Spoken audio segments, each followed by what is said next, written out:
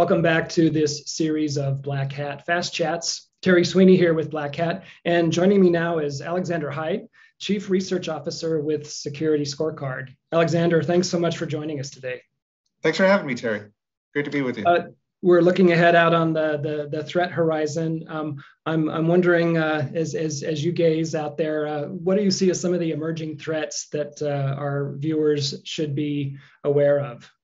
So it seems that the big emerging threat vectors that are going to be a problem for quite some time is going to be the issue of vulnerabilities within these third-party libraries. We saw that happen this year with the Log4j vulnerability that's been exploited basically around the entire internet, and the deployment of ransomware as a payload is going to but basically that goes hand in hand with these emerging threats. So we've seen an increase of ransomware over the last few years, but I believe it's not going to slow down because it's effective, and companies have shown that they're willing to pay the ransom a lot of the times, and attackers are going to continue leveraging basically the easiest method of exploit that they can in order to try to exfiltrate the most amount of money they can. And while there's a lot of it kind of run for the most part by organized crime, but we're also going to be seeing we're already seeing it, a crossover between advanced persistent threat actors or state-sponsored groups and organized crime groups, whether that's an organized crime person who might have gotten caught and is now working for the government, or if they've just been intermeshed since the beginning.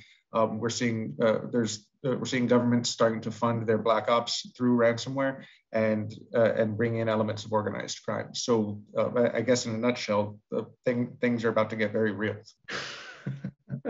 Well, thanks for that sobering view. I'm curious if you might dig in a little bit around the nation state threat. Is it possible that innocent bystander organizations might be caught in the cyber crossfire, if you will, if something should really heat up and we start to see retaliation or offensive measures become more of a thing in the coming months?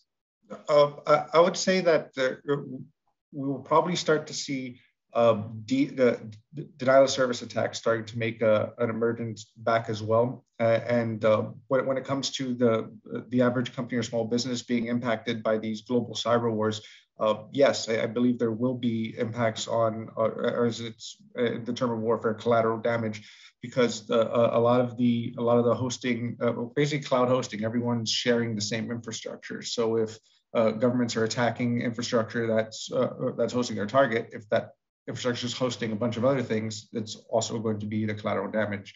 And we're starting to see that play out over the last few years, but I believe it's going to escalate, especially with the emergence of vulnerabilities that are basically components of software that runs the internet. I'm sure you get this question a lot at cocktail parties and other social gatherings, but what can enterprises do to stay ahead of these hackers, especially as the attack sophistication continues to just surprise us and frustrate us?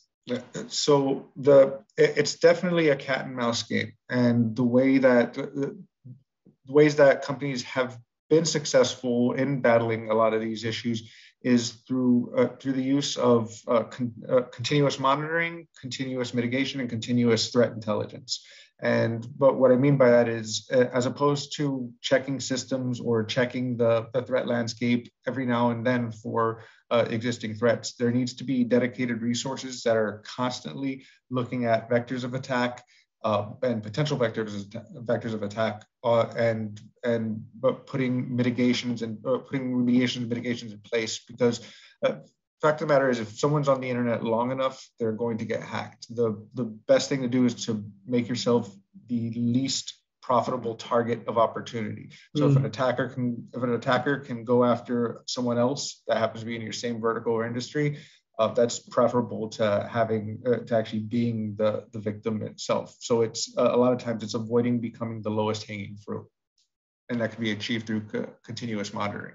Alex, talk a little bit about how public and private sectors might be able to collaborate more effectively to help mitigate the ongoing threats that we're seeing.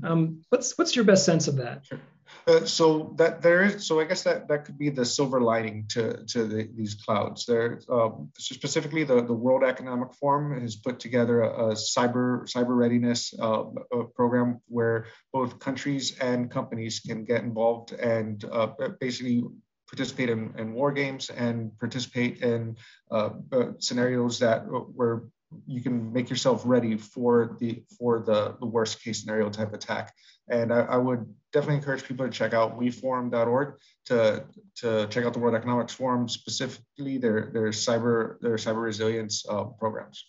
Well, Alex, I appreciate your comments. If knowledge is power, I think we're all a little bit less scared about the future. So thanks for joining us today for this Black Hat Fast Chat. Thanks for having me, Terry. It's great talking. We've been talking with Alexander Heid, Chief Research Officer with SecurityScorecard. This has been Terry Sweeney for Black Hat.